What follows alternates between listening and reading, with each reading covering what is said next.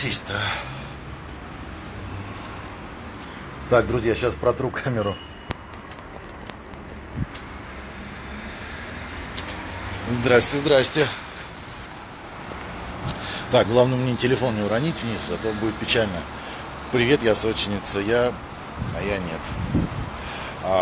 Друзья, не пошел на стадион, там самолеты летают, но вот здесь, кстати говоря, машины ездят. Я очень надеюсь, что не будут они сильно мешать.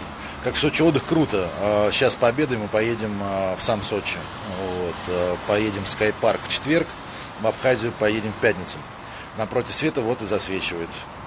Ну ничего же, меня видно нормально. Вот. Что вы думаете о армбластере? Никогда не занимался с этим прибором, но выглядит неплохо, но по большому счету там основная его задача, конечно, то есть изолировать какую-то от читинга. Вот. Только глянул видео, где вы чего, где, ну, видимо, где я танцую. Солнце радует, да, очень. Ты южном взморье. Я не знаю, как это взморье называется. Видимо, да, видимо, южное.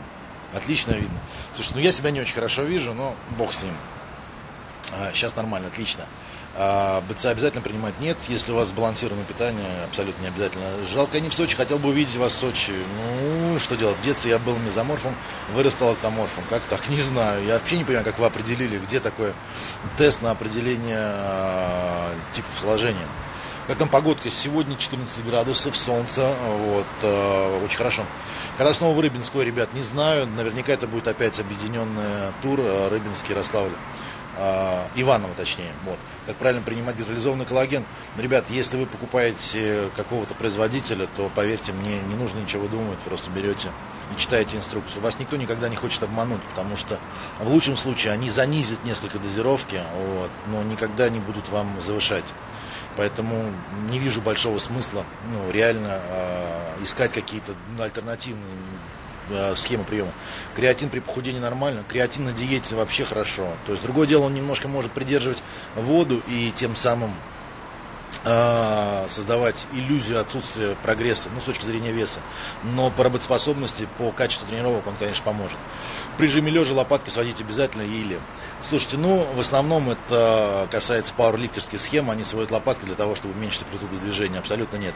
Какой сейчас вес? Вот только что встал на весы в спортзале, только что тренировались, Димка Ишанькин вел функциональную тренировку, а я потренировался 109 900, ну, в кроссовках и в футболке. Ну, значит, это 108. Креатин и БЦА одновременно можно принимать? Конечно, можно. Как вы думаете, этот рулин для пампинга стоит пить? Ну, слушайте, я бы на вашем месте на аргинине все-таки сосредоточился для начала. Вот. И если аргинин не очень хорошо вам работает, потому что бывает так, что активность ферментов в печени высока, тогда цитрулин. Сертификат ФПА это круто. Ну, я не знаю, знания, которые вы получаете, это круто, а сертификат это бумажка. Вот. Поэтому круто не иметь бумажку, а круто иметь знания. Спасибо за ответ, пожалуйста. Какую делать паузу в приеме креатина? Кстати, напишу на днях постик по этой истории. Но в целом порядка 10 грамм в день тренировки для мужчины, 5 грамм в день отдыха. 7-8 недель пьете, потом можете перейти на поддержку дозировку БЦА, эффективная добавка или маркетинг. Любая добавка проходит ситом маркетинга. Вот. Но в целом, если вы посмотрите современный уже взгляд даже производителя, там не будет написано, что эта добавка взорвет ваши мышцы или от нее вырастут. Там будет написано о том, что добавка рекомендована к приему на фоне дефицита энергии, ну, когда действительно ваш рацион обеднен, и когда ваши тренировки носят объемный характер. Ну, вот, собственно, и все. Откуда столько знаний? Я читаю. Слушайте, ой, у меня же очки есть. Мам, принеси мне очки, пожалуйста. Я думаю, что я так хреново вижу? У меня в сумке. Утром кардио для аппетита, ну если у вас кардио разгоняет аппетит, то да. Какое время принимать Q10 абсолютно не привязано к приему пищи. Просто хороший коэнзим Q10 в своем составе имеет в капсулке жирчик немножко, например, наши оптимумские. А вообще это жирорастворимая добавка, и, конечно, она должна приниматься на фоне какого-то приема пищи, содержащей жир, ну после завтрака, предположим. Процеин и БЦА принимать вместе, ну а зачем это вы вместе делать? Привет, вы на улице, да, я на балкончике стою. Вы в Сочи, да, я в Сочи. Ну, мы в Адлере. Для меня Адлер и Сочи это одно и то же, но, как выяснилось, это не одно и то же. Суточная доза глютамина 10 грамм. Возьмите, больше не нужно. Вообще, аминокислоты... Ага, спасибо. О, слушайте, какие вы все красивая. Почему вы Риту маму называете? Не знаю, почему мама. Почему она меня Зая называет? У меня же нету. Я не грызу капусту там с морковкой, вот, и у меня ушей таких нет. Нос есть, но она же меня не Буратино называет. Так придумал. Не знаю, я ее люблю. Как думаете, можно ли построить карьеру тренером, в целом ни в чем не нуждаться? Я думаю, что да. Бросил делать кардио, рост пошел. Это нормально? Да, нормально. Ну, смотря рост чего, опять же. Ну, она меня закрывает, я ей мешаю. Суточная доза Линдовера. Что такое суточная доза Линдовера? Вот. Вот, что-то я пропустил.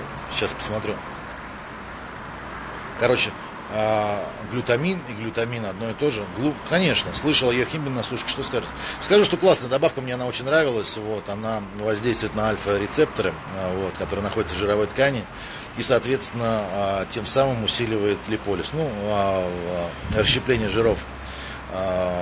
Но, к сожалению, она повышает артериальное давление, и мне она, к сожалению, недоступна. Что лучше принимать, эластин или чего?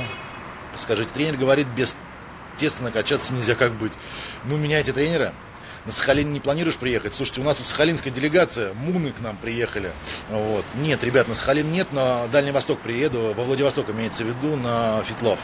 В Сочи не хотите переехать на ПМЖ? Нет, не хочу, потому что, слушайте, мы только купили квартиру в Питере, опять продавать. Я знаю, что Адлер один из районов Сочи, но почему-то вы говорите, вы не в Сочи, мы в Адлере. Что кушаете в Сочи? Хачапури? Слушайте, у нас Сочи такая богатая в этом плане рацион питания, поэтому за пределами базы мы вообще ничего не ели пока. Вот. Но поедем, сходим в ресторан в Скайпарке и сегодня, наверное, заедем в Сочи где-нибудь пообедаем. 5 раз в неделю каждую мышечную группу отдельно при натуральном тренинге не перебор, на мой взгляд, перебор. Ну, по крайней мере, выносить одну мышечную группу в одну тренировку. В Челябинск, ребят, в Челябинске были не так давно, хотя, может, я уже и путаю на самом деле, может, уже и давно на самом деле. Так, в Перми был недавно, в Екатеринбурге недавно, в Челябинске, ну, черт, не помню, скажите. Когда выйдет ваша книга, где ее можно приобрести? А сегодня выложу ссылочку активную, вот, она выходит буквально на следующей неделе, а может уже на этой. Предзаказ есть, вот. Сделайте, пожалуйста, видеообзор новый. Чего новый? Так, чего тут у меня, почему не перемещается вверх? Что-то у меня с телефоном как-то странно. Не понимаю. Как понять, что начался катаболизм? Никак не понять. Вы можете сдать анализ на мышечную креатинкиназу, и тогда вы поймете, что начался катаболизм. Где почитать ваши рекомендации по стат-динамике? Здесь. Когда приедете в Киев, когда меня из списка миротворец удалят, те, кто его внес туда. Сколько часов вы спите? Нормально сплю, часов 7-8. Опять спина начала ныть. Сегодня проснулся часа в 4 и вообще не мог найти место. Не знаю, надо опять капать. Я на обеде как раз чего? Так, привет, у меня протрузии тренажеров нет, подскажите, пожалуйста, накачать разгибатели спины. Ну, делайте прогибы, так называемую рыбку, для набора мышечной массы, протеин в виде добавки, чего? Слушайте, а почему у меня не мотается вниз-то? Что за фигня такая? Здравствуйте, скажите, так, ответили про трибулус, работает или нет? Есть исследования, которые говорят, что трибулус работает, и есть, которые говорят, что он пустышка. И есть люди, которые чувствуют трибулус, работу, есть еще люди, которые не чувствуют работу. Поэтому делайте вот, собственно, выводы. Глицин перед стам для ума, да, конечно. Ну, пиростам является ноотропным препаратом, а глицин все-таки нет.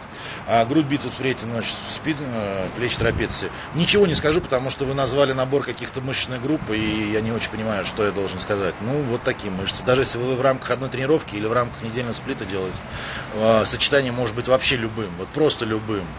Чем заменить протеиногенер после тренировки? Чтобы быстро обеспечить запасы, точнее восстановить запасы гликогена ничем. Ну, потому что, к сожалению, ничем. Стоит ли закидывать ноги в жиме лежа? Я никогда этого не делал, но некоторые говорят, что снижает нагрузку на поясничный отдел. Прочитал, что ремни бесполезны. Так ли это? Я не знаю, что такое ремни. Если вы имеете штангистский пояс, ну, конечно, он не бесполезен. Если вы кистевые ремни имеете, конечно, они не бесполезны. Я писал об этом статью. Кстати, напишу обязательно про штангистый пояс. Как отношусь к айаваске? Я никак не отношусь, потому что я не знаю, что это. Можно ли смешивать протеин и креатин? Можно, учитывая то, что есть как раз добавки, которые и то, и другое содержат. Занимаясь год, без особого прогресса наблюдаю, когда будет виден эффект. Но он должен был быть уже виден. Наука нам говорит, что в первый год примерно прирост мышечной массы на уровне 10-12 килограмм. Что скажете, шредер, натурал или химик? Понятия не имею, я вообще даже не знаю, как он выглядит, если честно. Вредный ли кофе? Сколько можно пить в день? Ребят, статью про кофе выложу, наверное, завтра. завтра. Вот, так что почитайте. Сохнуть на конфетах на чем угодно можно. Какую пищу употреблять при походе в тренажерный зал? В смысле, какую пищу? Разнообразную. У вас должен быть сбалансирован рацион питания по белкам, жирам, углеводам. Что прокапывать для спины? Слушайте, когда был серьезный спазм, тогда уже дексаметазон, уфилин, B6 и что-то еще, не помню. Пошел просто в клинику. Бета-аланин, годная добавка, очень хорошая добавка, особенно если вы функциональщик. Кинезиотейпы помогают мышцам. Говорят, да, но я никогда не ждал. Где ждать статью? Здесь. Стоит ли принимать БАДы, витамины для суставов при травме коленных суставов при тренировке ног? Но если у вас травмы, если вы понимаете, что есть БАДы, которые могут ваше состояние изменить в лучшую сторону, конечно, есть смысл.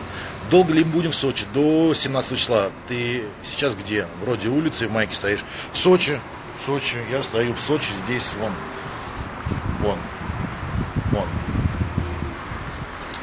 Вот. Не стоит отрывать ноги при жиме от пола, может сорвать поясницу, прикрепить это другое. Ребят, опять же повторюсь, вообще вот эти отрывы ног от лавочки, точнее от пола, это исключительно такие лайфхаки людей, у которых есть проблемы в поясничном отделе. У одного тренера почитал, что глютамин надо принимать за полчаса тренировки, у другого после тренировки. Есть разница. Ну, слушайте, вы читаете не у тренеров, вы читаете и задавайте вопросы не тем людям, которые являются практиками, а тем людям, которые занимаются как раз БАДами. Круто, в Сочи тепло, да, тепло, хорошая ли добавка ГАБА, но она неплохо работает на самом деле. В основе гамма-аминомасляная кислота, чуть лучше будет спать. В Сочи уже весна, но мне кажется, что время года-то везде одинаковое, вот. Ну, я имею в виду в нашем полушарии, но здесь тепло. Не рекомендуете секс перед тренажеркой, сил не будет? Слушайте, вот не думаю, что прям так все однозначно. Во-первых, секс рознь. Вот, поэтому тут принимаю 8 грамм цитруина малата, а когда принимаю вторую часть, сразу после тренировки или на ночь. И в чем идея разбивать, если вы поясните, я с удовольствием прокомментирую. Зима у нас минус 25. Ну, я сейчас приеду в Питер, там тоже снега по паху. Соль на пампинге, чего соль на пампинге не так? Привет, имеет ли смысл принимать L-карнитин не занимающемуся?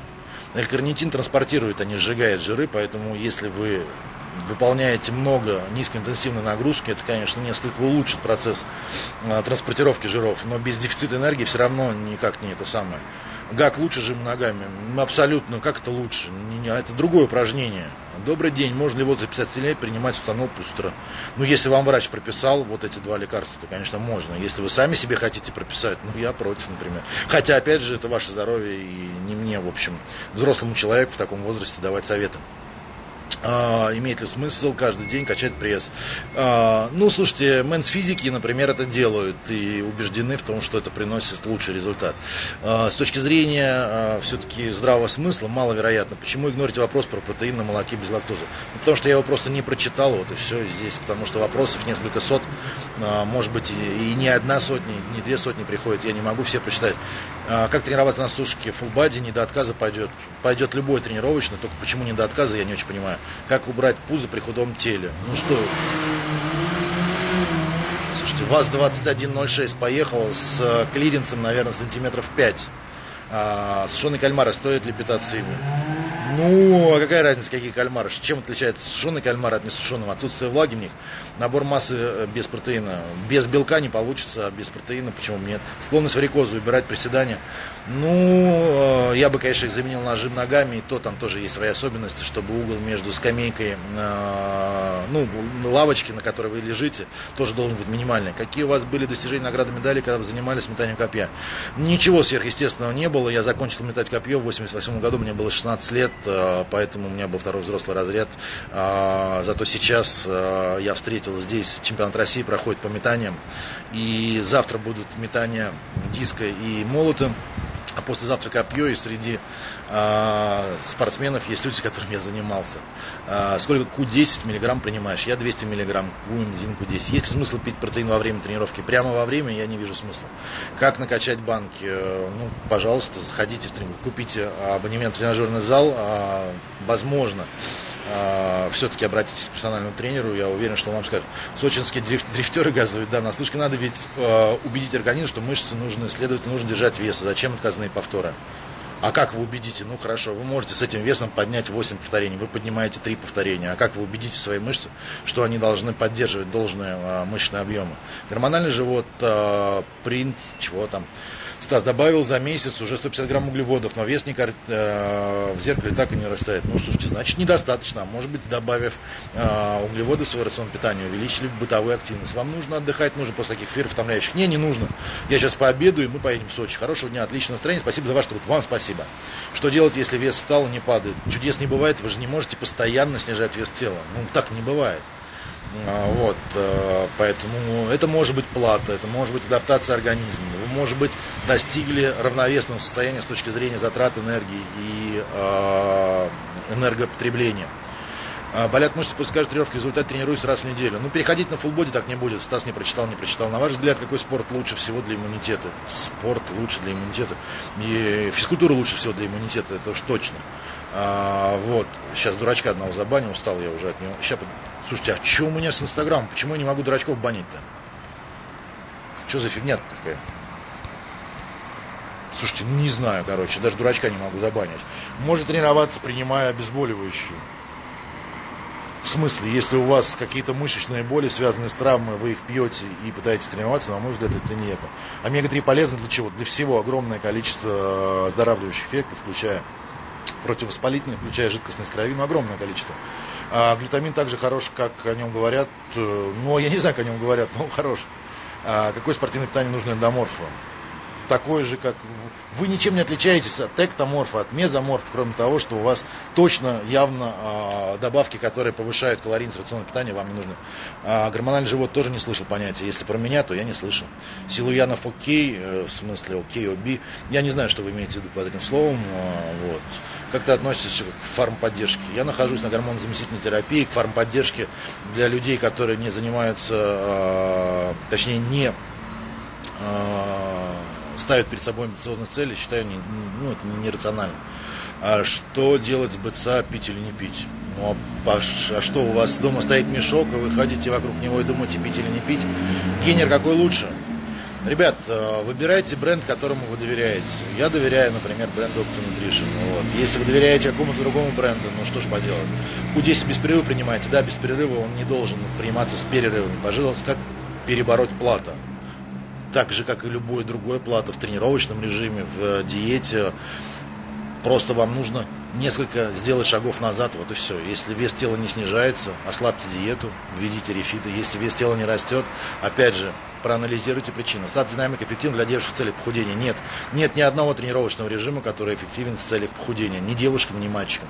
Как увеличить толщину длинных худых рук?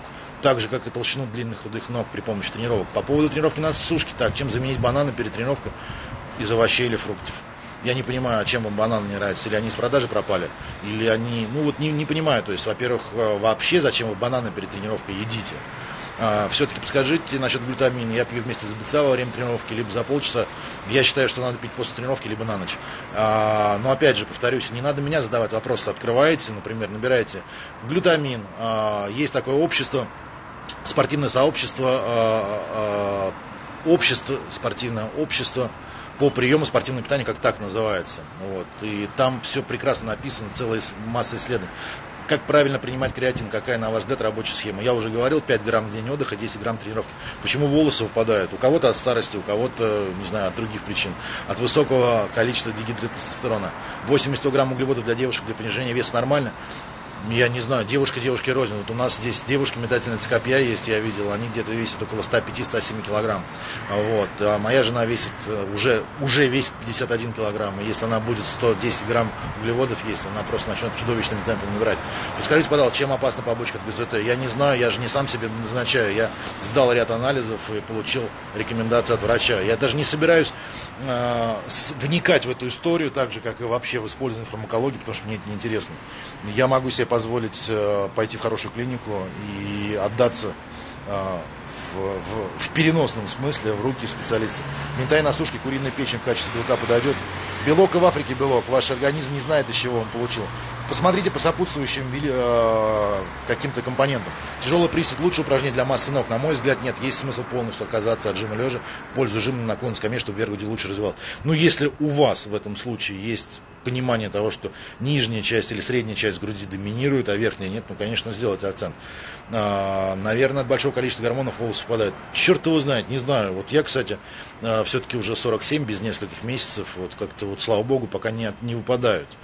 Какие основные добавки вы пьете? Витаминно-минеральный комплекс, коэнзим Q10, что еще? И омега-3, рыбий жир.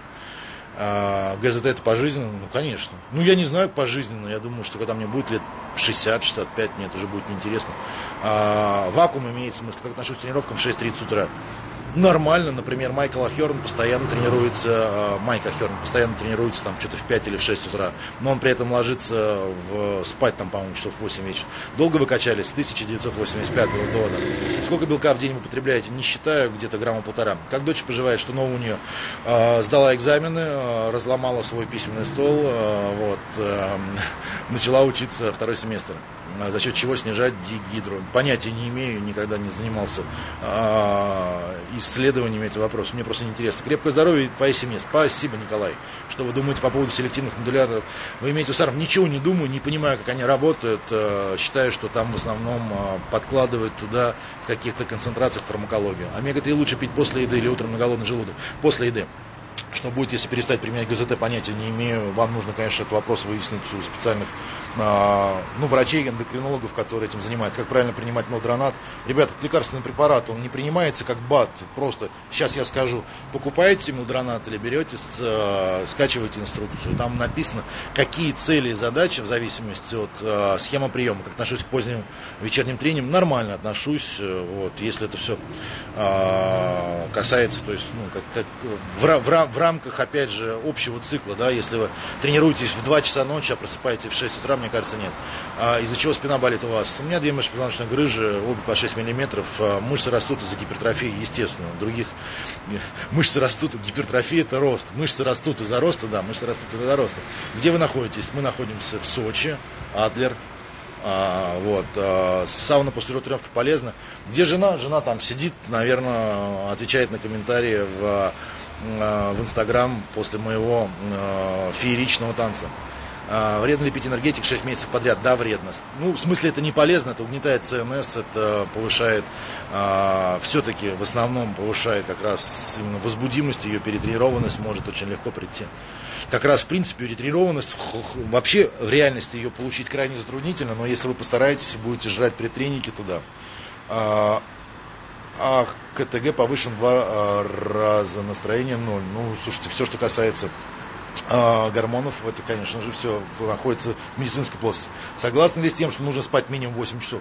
А как я могу быть согласен или не согласен? Представляете себе, я же не ученый, который исследует циркадный ритм, восстановление. Знаю, что с возрастом я сплю меньше. Вот это точно могу. Про тренировку икры расскажите, пожалуйста. А я, по-моему, писал про икры. Не писал. Я собирался написать тренировку про икры, а потом понял, что нету даже реально никаких исследований, которые бы указывали на оптимальный тренировочный режим. Про баню что скажете? После тренировки один заход плохо влияет на мышцы или допустимо? Я не вижу никакой связи между походом в баню и влиянием на мышцы. Вот не вижу, то есть я не понимаю, откуда может быть связь, но опять же повторюсь, лично я не вижу. Планируете ли пост про креатин? Да, планирую. Для набора массы протеин или гейнер. Того, чего вам не хватает в вашем рационе питания. Мне 47 лет. Если вам не хватает белка, то протеин. Если не хватает углеводов, то гейнер, конечно. Покажите вид с балкона.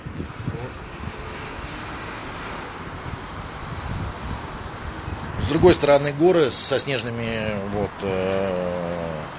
пиками, а здесь нет. Редуксин на сушке работает. Слушайте, редуксин, так же как и также второе название, это редуксина, дай бог памяти. Так же, как и меридия, они влияют на уровни серотонина и тем самым создают ощущение сытости. То есть они обманывают ваш мозг. Мне, например, от него было не очень хорошо. Что за интернет? В смысле, плохо работает? Ребят, это операторский интернет, потому что в гостинице он почему-то не очень хорошо работает. Спасибо за ответ, хорошего отдыха. Слушайте, это не отдых, коллаген или хондропротектор, и то, и другое. Есть добавки, которые содержат и то, и другое. Реально набрать массу без мяса и рыбы. Да ради бога, получайте белок не из мяса и рыбы, получайте белок из молочных продуктов, конечно. Какие у вас дозировки на ГЗТ? Я никогда не говорил про дозировки свои, сейчас не буду. Говорят, станово это лучше, что влияет на набор массы. Они ошибаются.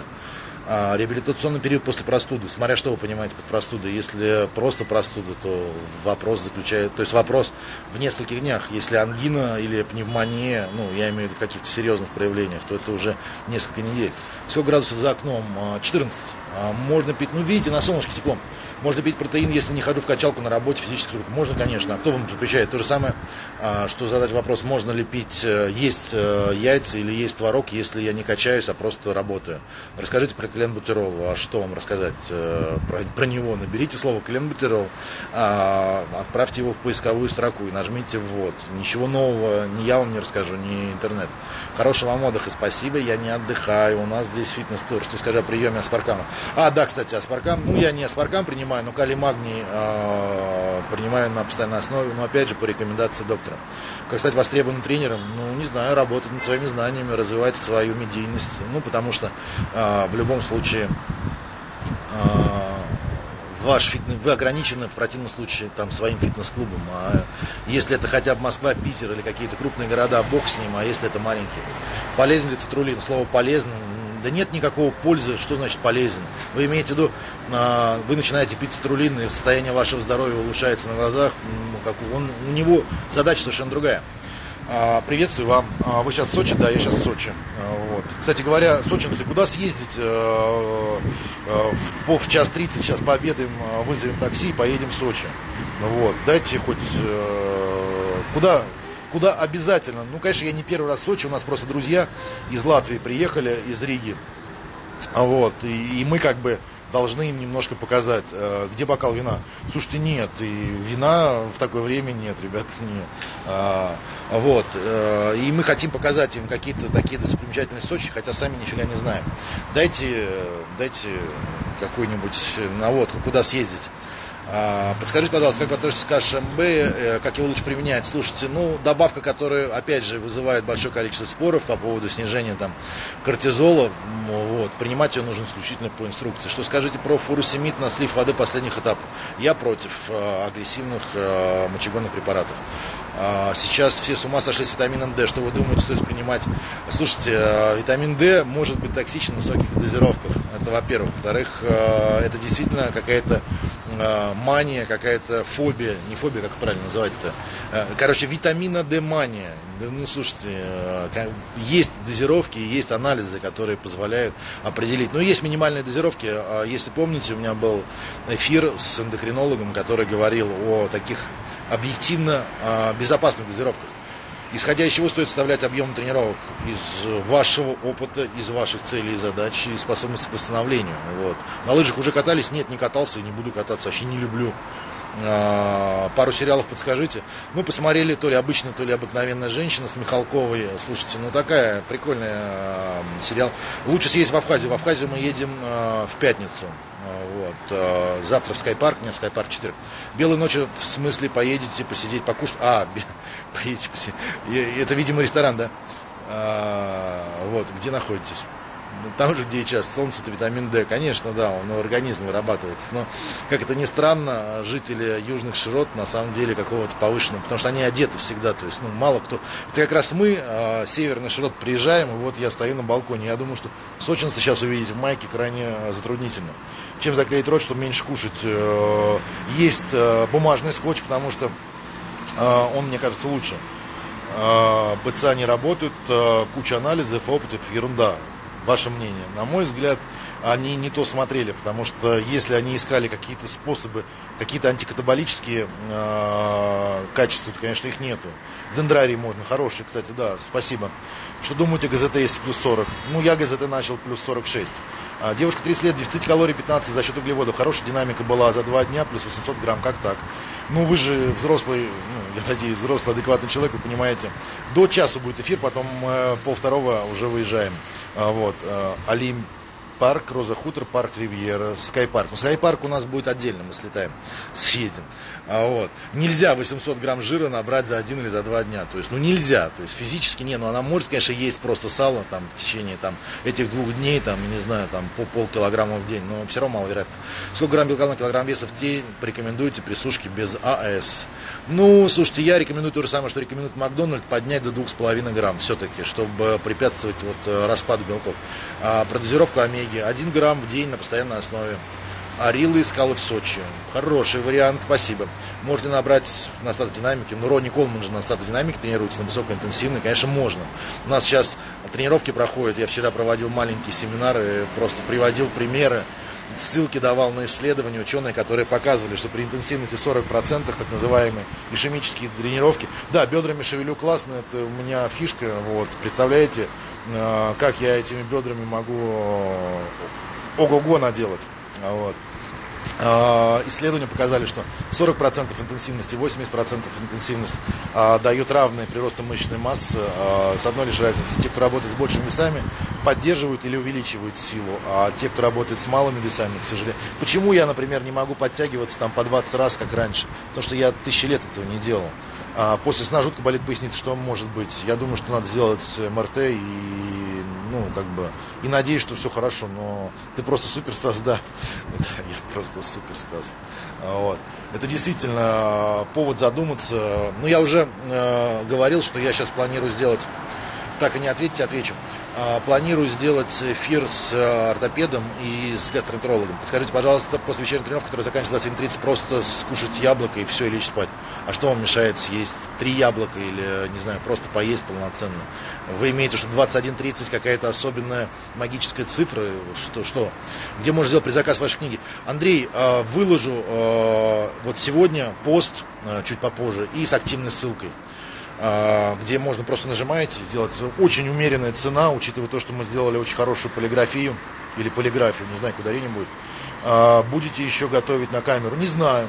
Может быть, сейчас снимем видео с Body Money, просто не знаю тему видео, потому что написали, говорит, Стас, давай сделаем какой-нибудь видосик, а я вот не знаю. Так что, если вдруг накинете интересную тему, потому что я с собой не хочу больше заполнять эфир, то есть просто делать ради того, чтобы поторговать своим лицом. Вот. Со спиной у вас нет проблем, грыжи, протрузии, прошу прощения. Нет, у меня есть проблемы. В Ване на тренировках усталость и нехватка кислорода. Слушайте, посмотрите, может быть, у вас проблемы как раз именно с кардиореспираторной системой. Она может быть в конечном итоге вызвана ограничением в жирах. Лучше препарат от судорог, смотря чем вызваны судороги. Но в целом калий и магний. Как повысить медийность? Ребят, я вот честно, вот Машка Соколова, она здесь будет делать маленький семинарчик по поводу как раз продвижения себя. Я не знаю. Вы же видите, я не умею вести Инстаграм, я не знаю, как коэнзим Q10 проверенный, да, на него Нобелевская премия за его открытие сделана. Вот. Вы же видите, я не умею правильно вести, я никаких коллабораций не делаю, я не провожу какие-то мифические конкурсы, я не предлагаю вам за 1000 рублей поставить какой-нибудь комментарий нелепый. Потому что, мне кажется, начнутся комментарии: Стас, ты мудак. А мне кажется, вот за такие комментарии не имеет смысла. То есть, вот так вот. Поэтому, как медийность повысить, я не знаю. Я просто медленно, но верно делаю то, что у меня получается. Повышаю свое знание, делюсь с ними, ошибаюсь, потом опять учусь, потом опять ошибаюсь. Вне отдыха тренировки нужно ли снизить чего? Ребят, почему-то у меня не мотается лента вниз, я не знаю почему. Что-то с Инстаграмом какая-то жопа, извините. Как правильно принимать аргинин на ночь? Так же, как и днем, если вы знаете свою дозировку, выбрали, да, там порядка 5 грамм, всегда съезжайте. Извините, связь прервалась при работе на рельеф. Слушайте, я не успеваю читать, а мне почему-то не снизить нифига. Кто сказал, что много? Нет, никто. Но вы же видите, сейчас новая история с блогерами, которые предлагают прокомментировать за 500 или за 1000 рублей какую-нибудь нелепую фотографию. Я бы, если бы комментировал, я написал бы: ты мудак. Потому что, если любой комментарий, то, мне кажется, он очень уместный, когда человек просто берет и говорит о том, что мне любой комментарий, как это любой, тебе же вообще все равно. Вы когда-нибудь курили? Да, конечно. Толкни тексты вверх. Да нифига. Ребят, толкаю, и нифига не получается. После тренировки можно скушать сладкое, например, кусок торта? Почему нет? Только я не очень понимаю. Если просто можно, да, можно. Как лучше принимать креатин? Уже говорил. 10 грамм в день тренировки, 5 в отдыха. Какой у вас режим питания, наборе массы? Мой вопрос некорректен. У меня набор массы Вот. У меня набора массы не было никогда, даже когда я выступал на соревнованиях. Я всегда поддерживал, старался поддерживать низкий процент жира, и поэтому никогда специально избыточную калорийность не создавал. То есть у меня было как-то килограмм 120 весил, мне было очень тяжело, я храпел на всех местах, лежа, на боку, на животе и так далее. Вниз, а не вверх. Да ну нифига, она не двигается ни туда, ни туда. Что-то вот. Как правильно войти в тренинг после перерыва в 9 месяцев. Постепенно начинайте в течение 2 недель фулл-боди с низкой интенсивности, точнее с низкой интенсивности и низкого объема. То есть, вначале сделайте кружок с одним отказным рабочим подходом, потом 2. В эфире сказали, что БЦА отрицательно влияет на печень. Какое количество БЦА? На самом деле нету никаких реальных исследований, которые показывают, что БЦА влияет на печень. Я видел массу историй от врачей, которые рассказывали, что к ним приходили пациенты, у которых от протеина или от БЦА отваливалась печень. Ничего, что эти люди ставят по 2 грамма теста в неделю, ничего, что эти люди еще параллельно бухают, ничего, что эти люди едят стероиды, которые имеют токсическое воздействие на печень. Но при этом, естественно, все основные собаки спускают на БЦА и протеин.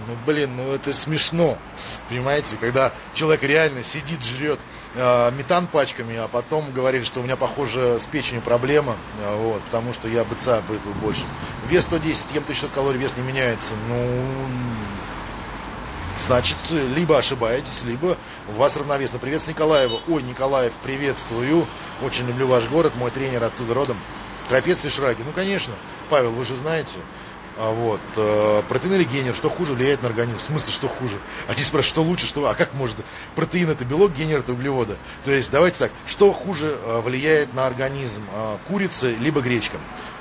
Кофе выгоняет кальций из организма. Я не думаю, что можно выпить столько, даже если это происходит, что вы в состоянии выпить такое количество кофе. Как лучше сочетать статодинамику, силовые тренировки? Просто делайте силовые статодинамические тренировки. То, что я рекомендую. Базилио, ведь Сочи, вот бы пересеклись. Я, может быть, сейчас напишу ему, просто, может быть, мы и встретимся. Туринабол рабочий, откуда я знаю. Вы спросите у своих барыг, я же не продаю ничего. Как убрать бока? Нельзя убрать бока каким-то отдельным способом. Как повысить нейромышечную связь? Работа с такими импульсными движениями, с высокой интенсивностью. Жил раньше в Николаеве, сейчас в Казахстане. Привет с Казахстана. Спасибо. В Казахстан прилечу 17-го. Грудь, спина, хороший сплит. Нормальный сплит, не лучше, не хуже, чем грудь, плечи, к примеру. Это не вопрос, а ответ на вопрос про трапеции. Конечно, я понял, дружище. Что же вы...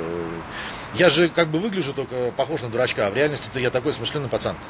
Чем поддержать сердце без рецепта и вреда? Слушайте, я думаю, что кунзимку 10 будет прямо в точку. Болят локти руки в локтях после тренировки спины. Я не знаю, слушайте, честно. Вы попробуйте, найдите какое-то или какие-то упражнения, которые по-вашему приводят к этому. И поменяйте их на альтернативные. Донбасс, привет. 17 чего в Казахстане? 17 марта в Казахстане. У меня 21 марта день рождения, 17 я в Казахстане, а 23 я в Чите. У меня будет один день на свой день рождения. Конечно, такие перелеты, я, честно говоря, не знаю, у меня перелеты жесткие будут в марте месяце, и в апреле это будет еще Иркутск. Что посоветовать для суставов? Гидролизованный коллаген. В бутамарене есть смысл? Ребят, не знаем. Восстановить плечо после травмы. Я думаю, что как наш Голубоченко. Я не знаю, кто это. Если Голубочкин, Димка, хорошо. Всем привет из Владивостока, Сашке 5 лет. Он у вас даже уже... Сашке привет. Увидимся 2-4 мая. Можешь заниматься постоянно по статодинамике. Статодинамика – это ограничение амплитуды движения. Это не какой-то специальный протокол упражнений. Конечно, можно. Приезжать в Самару. Был месяц назад. Дмитров, привет. Какой город Казахстана? В Алматы. В Сочи встреча будет. Мы пойдем просто гулять. Поэтому какой-то такой... Слушайте, я же, в отличие от блогеров, я в хорошем смысле, Миронова с Дашкой, Серегу, они такие активные, а я очень боюсь, мне очень неловко, когда ко мне подходят люди, потому что я не понимаю, чем вызван такой интерес, как у меня, мы с вами первый день Овна, поэтому таких я просто всегда боюсь. Ребята, я приеду к поющим фонтанам в Сочи, не знаю, и чего, вдруг, не знаю, не знаю, вдруг никто не придет, а я такой красивый, с плакатом, с бейджиком, Станислав Линдовер. В каком клубе вы работаете? В Санкт-Петербурге Fresh Fitness, но я практически тренировки не веду, только для своих клиентов. Есть планы приехать в Амурку, вы имеете в виду туда, на Дальний Восток? Нет. Скольки лет занимаюсь? С 85 года, с 13 лет.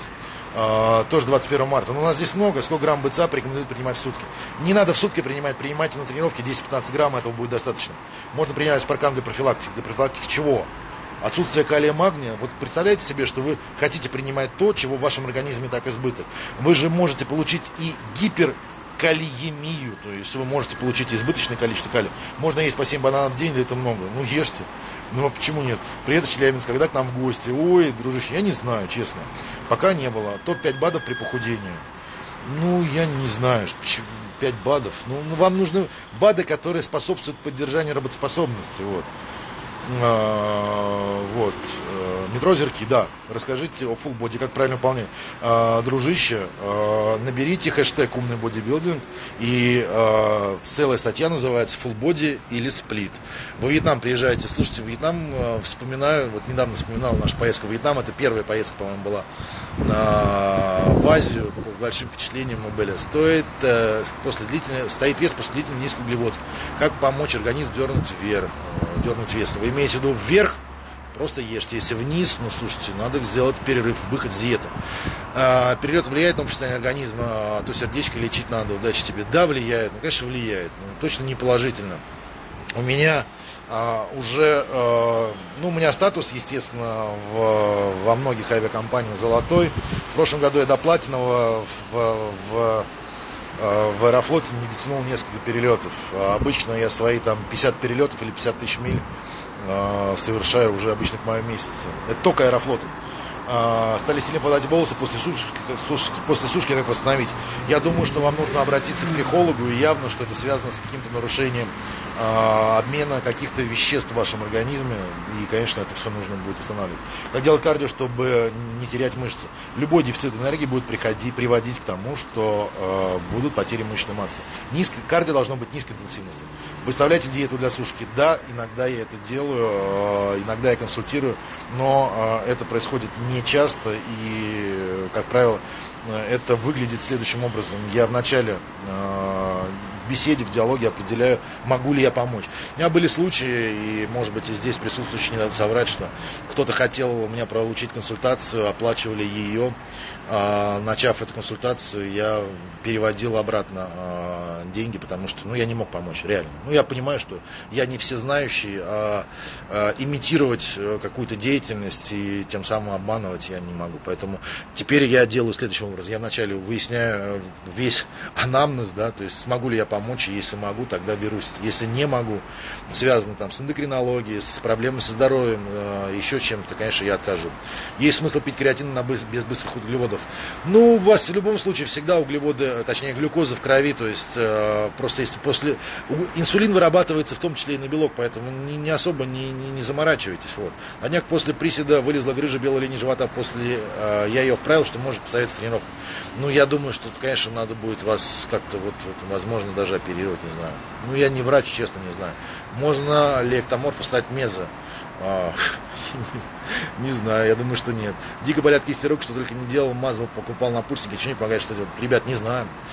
Вы же должны понять, что кисти рук, они же по какой-то причине болят. Неестественное анатомическое положение, отсутствие гибкости в суставах. Все это в конечном итоге, что является... Если это бицепс, меняйте, уберите прямой гриф, поставьте изогнутый гриф. Если и в этом случае болят, возьмите гантели. Других вариантов нет. Статическое упражнение для квадрицепсов. Упражнение называется стульчик. Боль в пояснице при различных тяговых движениях, присед, наклонов.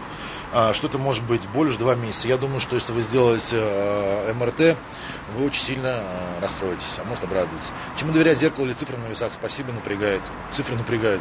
Не знаю, я думаю, что все-таки, чего вы хотите? Если вы хотите увидеть, точнее, основным для вас показателем является изменение веса тела, а некоторые именно так, значит вес, если зеркало, то зеркало.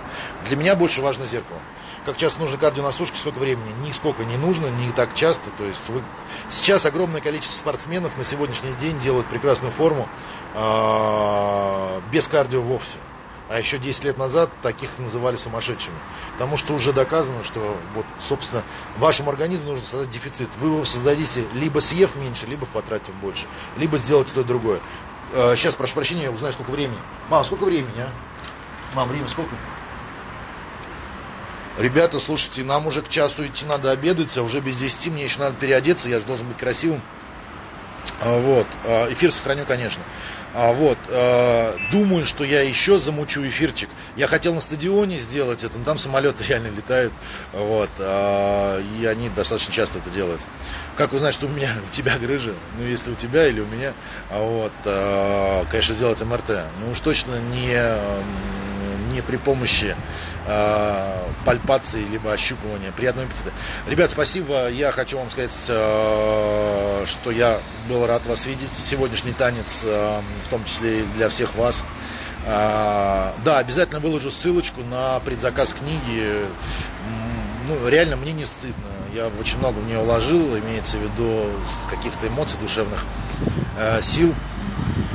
Вот. И, соответственно, не знаю, если вам понравится, я буду рад. Если нет, ну, еще одна ВАЗ-2106. Слушайте. А зачем так ездить, а? Вот кто мне скажет. Вот. Ребят, идеи по отдыху в Сочи, если кто-то скажет, куда поехать, прямо вот из Адлера на таксишке, буду рад. Чтобы в одном месте прямо немножко затусить. Запостить, что ел. Блин, ну я не хочу заваливать ленту всяким говном, ребят. Ну, блин, ну это правда интересно, что ли? Давайте что-нибудь другое запостю. Все. Всем. Всем здоровья. Все, пока. Счастливо.